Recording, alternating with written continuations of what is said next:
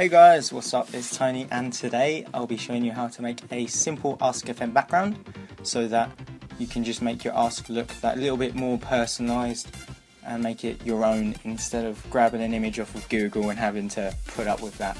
So first of all, what we're going to do is we're going to go into Open, and we're going to open up our template. The link will be in the description below so that you have the same dimensions and everything as mine. You don't have to search around for everything. So what we've got here is our simple Ask-FM background. You'll notice that we've got three layers here. We've got the Hintergrund, which is the background with the Ask-FM toolbar.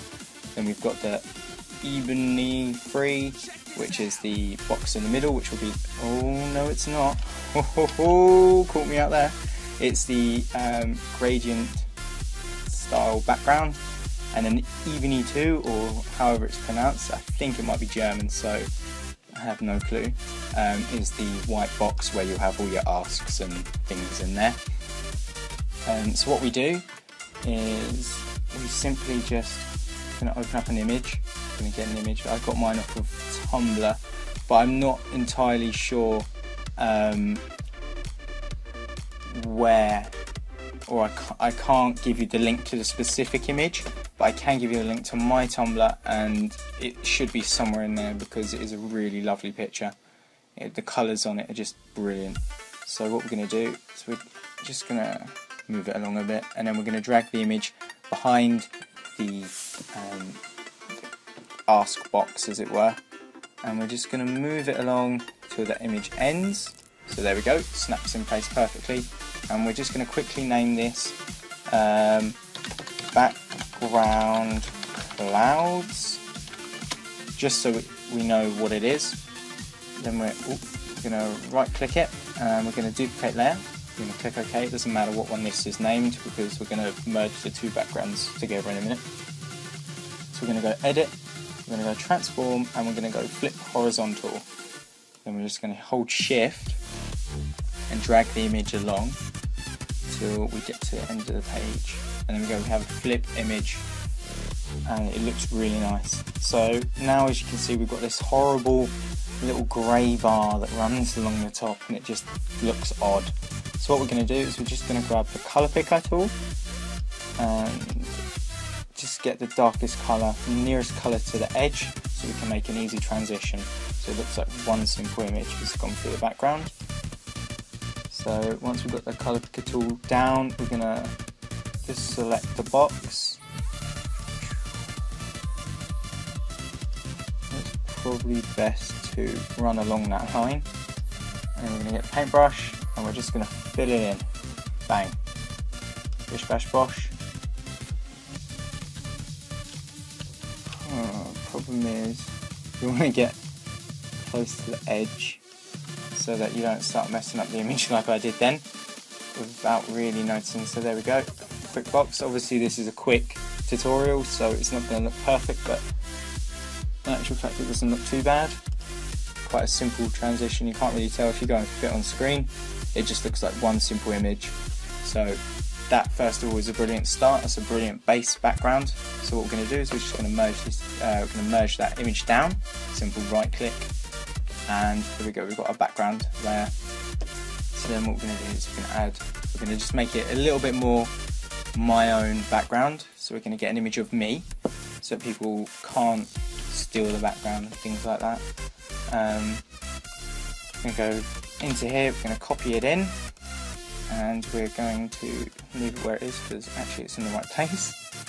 And we're just going to go, that'll do.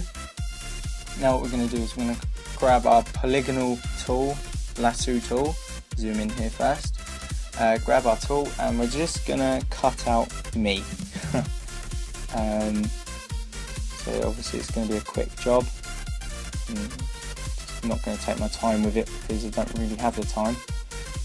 So as you can see here, just doing a quick, simple. Obviously you're going to spend more time doing yours so that when people visit your page they're going to go wow. Obviously the thing is, your background is something that's yours, so if you're going to do it, you might as well do it well and spend the time on it because obviously the more detail and the better the background, the more you're going to stand out. You know, I have a lot of people that come to my page and just go, wow, you've got a really nice background, how did you make it, and things like that. So I was like, well, I let my little secret out. It's not hard at all. It's one of those little things that is not complicated at all. It's not hard. If you've got the creativity and you've got the tools to do it, then yeah, you can go ahead and do whatever you want. You could just literally have, you could just paint a background instead of using images. You can do whatever you want because the possibilities of Photoshop are just endless. It's crazy. So we're just going to go around the image now so that we can block off. Oh, there's my mask popping up there. So that we can literally just rub out the rest of the image. Double click, we've got our selection, right click, fit on screen, get our eraser tool and just rub out the background. Ta-da! And there we go, we have me in a cloudy background and it looks hideous and horrible. So now what we're going to do is we're going to get a color picker tool, and we're just going to click on the image and we're just going to get these trousers. And what we're going to do is I'm just going to make a new layer, drag it under the layer we just made. Don't worry about naming anything just yet because there's no need.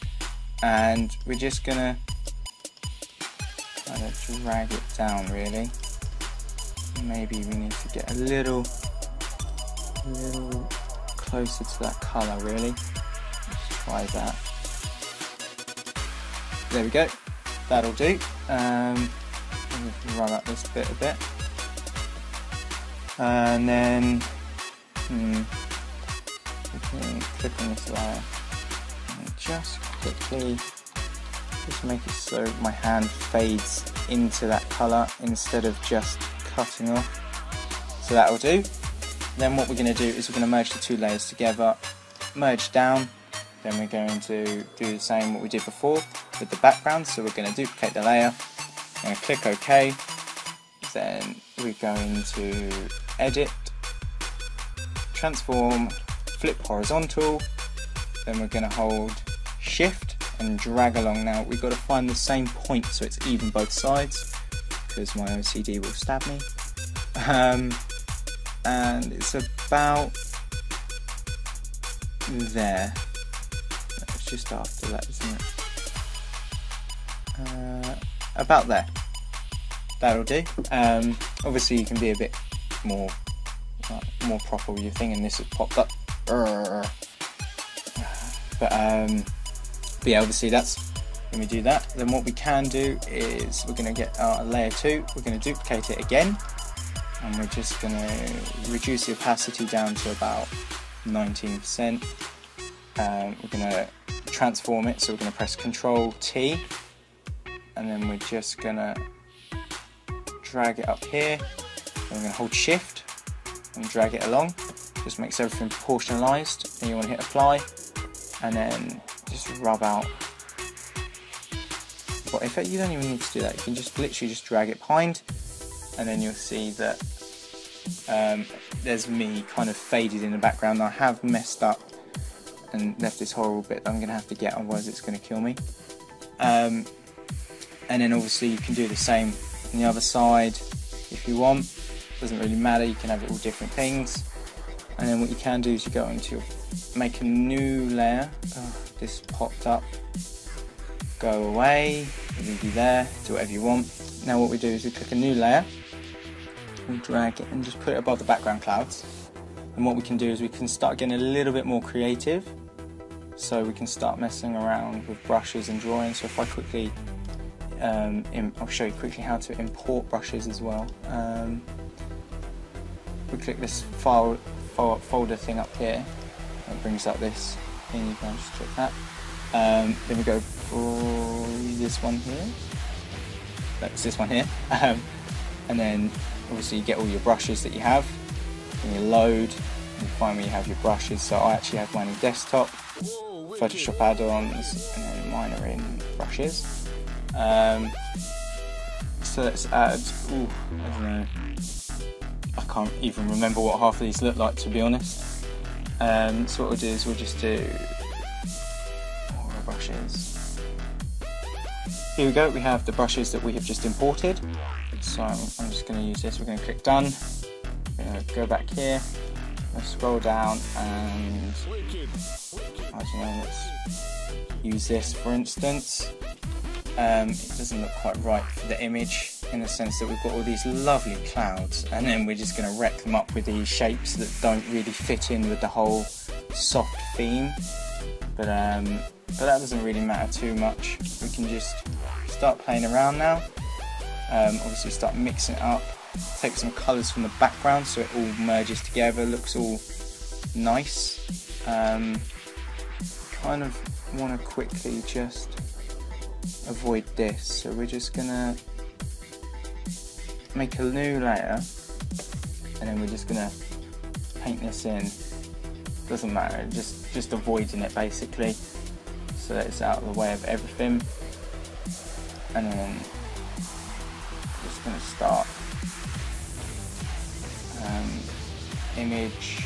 We kind of just want to select, or we want to inverse so it selects everything else. Then we can go on this layer and now we can start drawing on this layer and it won't affect any of the other layers above it, below it, sorry. So maybe that colour's a little bit too bright for what we want here. So we'll just make it a little bit grayer and we'll make it the opacity down a bit. And then, there we go, that's just right that actually. We'll do the same here. And you can see these lovely little lines here going on. And then because we're going towards the middle of the screen, we'll start taking some of these yellowies, these nice cream colours, and we're going to start bringing those in, incorporating them in. Let's go about here-ish. Kind of want to keep overlapping, as it were, and bringing it up and down. So now we're going up a bit, so we kind of want the darker colours, the more central, so we can go about here-ish. Yep, that's about right. And then we're going to go about here, and as you can see it looks all nice. I actually quite like that, to be honest. I'm going to take, we can take a bit of this blue now, and we're just going to do the top quickly. So what we're going to do, so we get that, I'm just going to zoom out, there we go. Right, just so that I can start clicking off the page and actually have still draw on the actual image. So we can have it about there. There we go, it looks just right. And then we can just do the same down here. There we go. And that, we'll now delete layer layer 4. Didn't really need it in the first place, to be honest. But there we go, we have this lovely layer. What you can do is then a little bit of colour correction, do a bit of curves, just literally just do some contrast to the image, RGB, red. I showed the best way to do colour correction in my previous video, if you guys want to check that out. Just it gives you a little hand on how to make images look that little bit better, but mine are looking a bit, not looking quite right really. It doesn't look too bad, but there we go. That's the simple way of making an Ask FM background. Hope you guys enjoyed. Don't forget to like, subscribe and comment below. So cheers for watching guys. Peace!